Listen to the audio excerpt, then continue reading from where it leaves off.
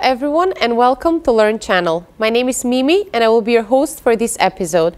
The finance world is very near to a new technology explosion that will change the financial world, and this means finance professionals out there better get ready. What's in store for the future of money and finance? To answer this question, we've invited Rudy Shoushany, an expert in ICT governance, policies, and digital transformation and cybersecurity in the financial sector.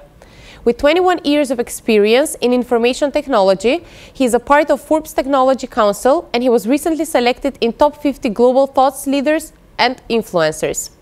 Rudy, welcome to the show. It's a pleasure to have you as our guest. Thank you, Mimi, for hosting me, and thank you, Learn Channel, also for this hosting.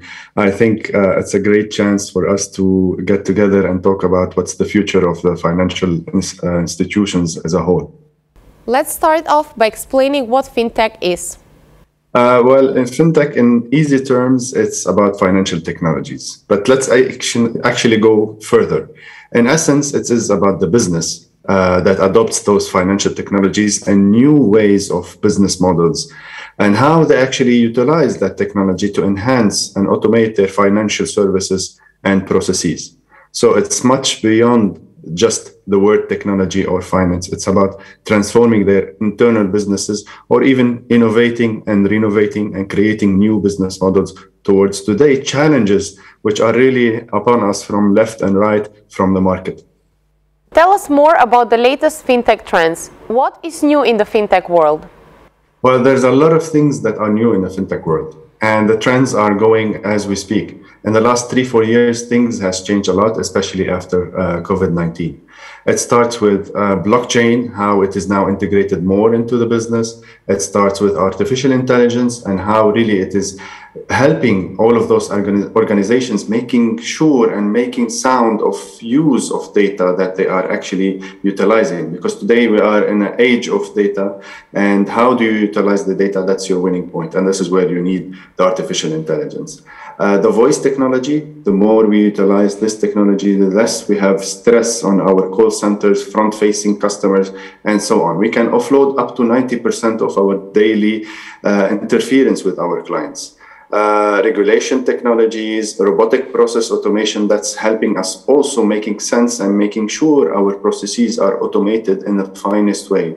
Internet of Things, you'll be actually shocked to understand that Internet of Things is playing a big role in financial world.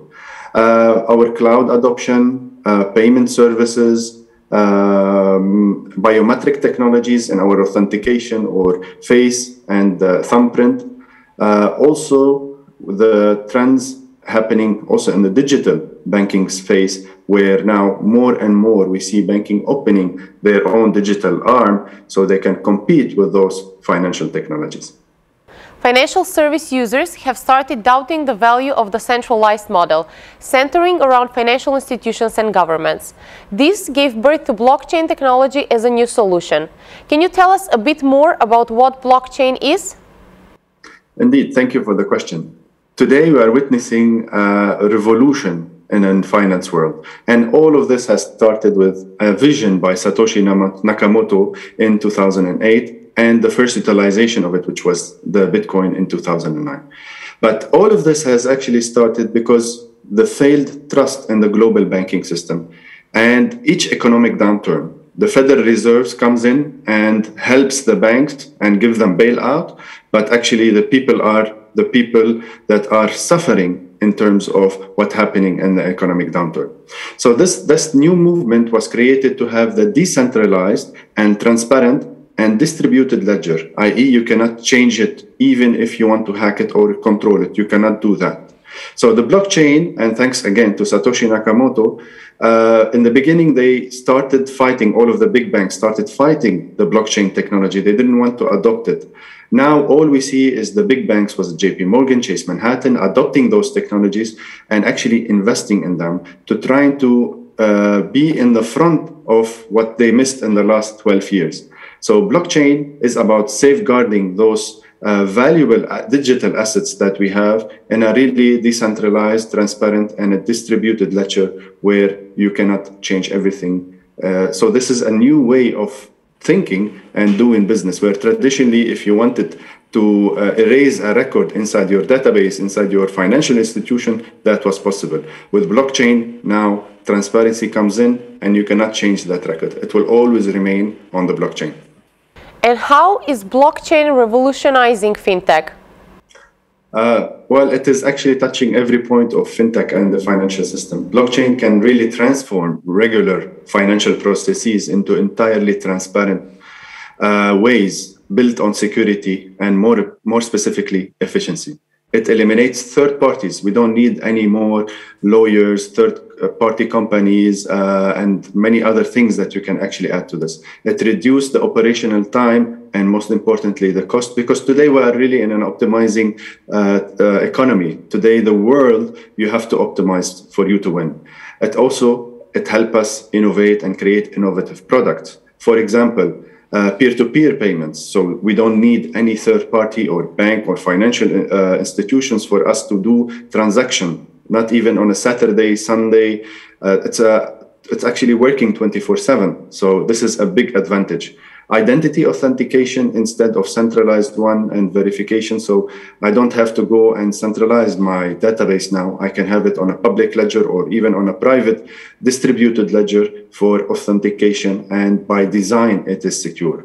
Also, some of the examples are crypto lendings as new financial instruments and products. So we are seeing a big hype and big revolution in the fintech, especially on the blockchain side, because it is really opening the world. And then we are in the beginning. Just imagine, after 12 years, we are still in the beginning of this revolution, because the world is there, the world is changing, technology is changing, and innovation is changing. And now we're talking about new features such as decentralized finance, which is DeFi.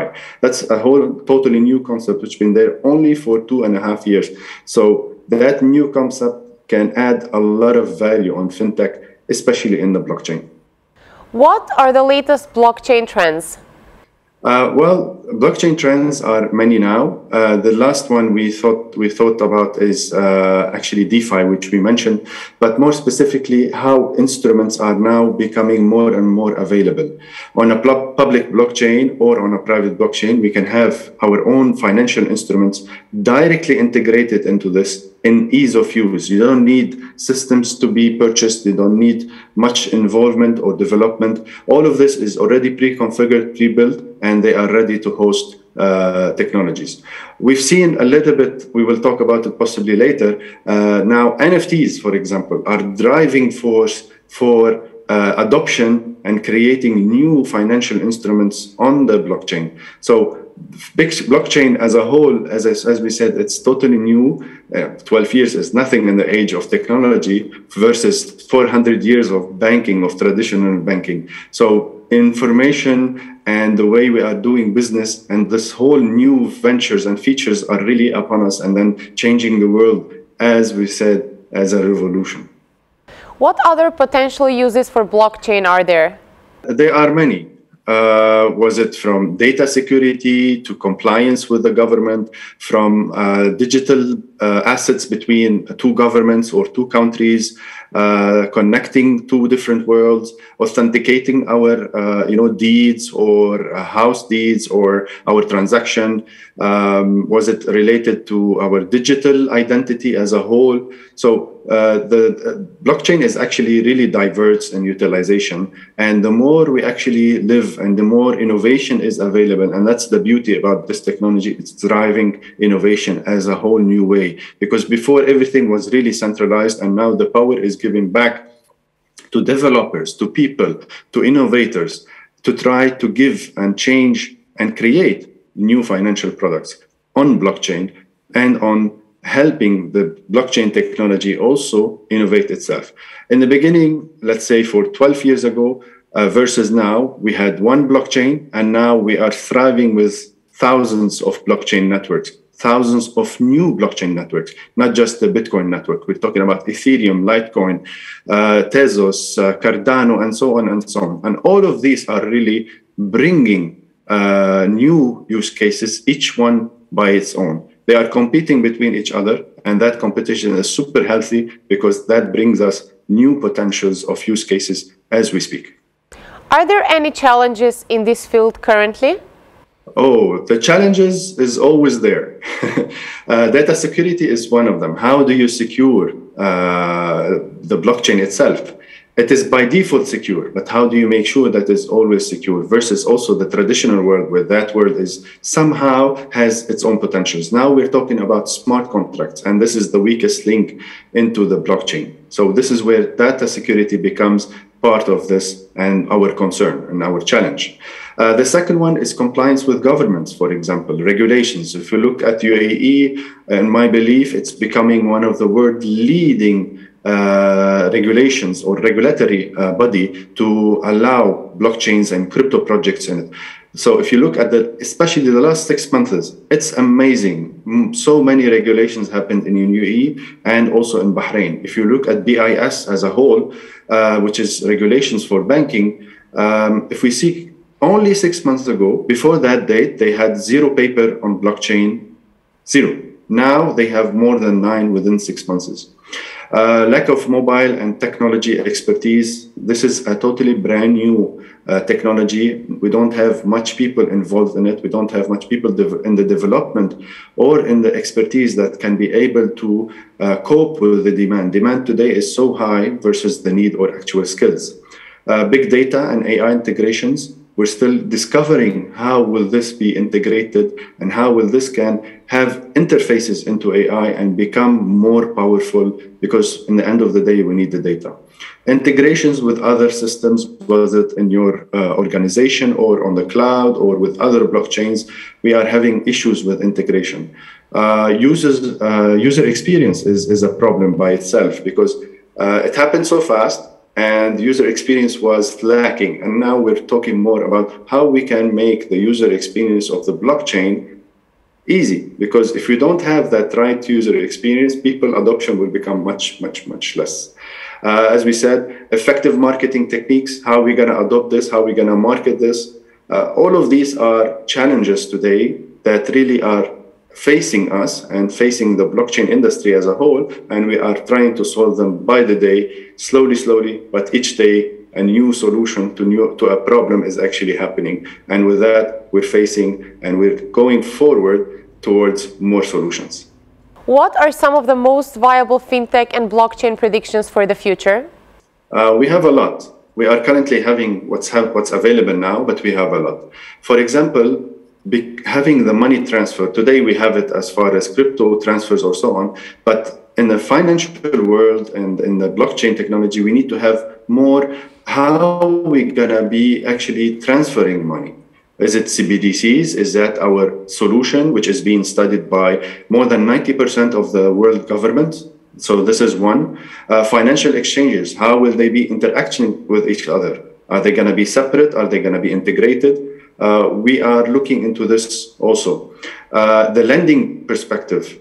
Today, we don't have lending in crypto or blockchain other than the crypto world. But if we want to have it on the financial sector, regulated and so on, this is our most, I think, prediction towards how we're going to be lending, whether it's governmental or people lending. Was it going to be also peer-to-peer? Is it going to happen using fintech solutions to enable it much more? But again, in a regulated way. Insurance product, we will be seeing a hype in the insurance product, because the insurance is not there yet. The traditional insurance are not there yet. So there's an insurtech whole sector that will be disrupted towards the blockchain. Real estate, for example. You will imagine you will be actually registering your house using, for example, NFTs, and that will be interfaced with your government. So that's so advanced for us to, skip the hype that we have today on NFTs, which is, for example, the hype about it. It's about art and making money, but actually the use cases is much more than having solutions to our daily lives using those. Voting, for example, will happen on the blockchain. It's one way, you cannot change it. It will identify who is the person that is voting, and with that, you can put it on a blockchain forever, identify that this user has voted or that citizen has actually voted to that X and Y. And that can be very transparent and cannot be changed. Of course, government benefits with that. So there's a lot of potentials and predictions towards the future utilizations. Rudy, thank you for being our guest today, and thank you for sharing your insights. Thank you a lot. I really had the pleasure being here and hope this was able to give us some more insights on what's happening in the world of blockchain and fintech and try to enhance the understanding. Big thanks to our viewers as well for tuning in. As we go live every day, make sure to tune in for a new topic every day. You can watch a recording of this episode on our YouTube and Vimeo channels or many other episodes of our show. Make sure to drop us a message if there is a topic that you find interesting and useful, and we'll review it with our team. Until next time, stay tuned.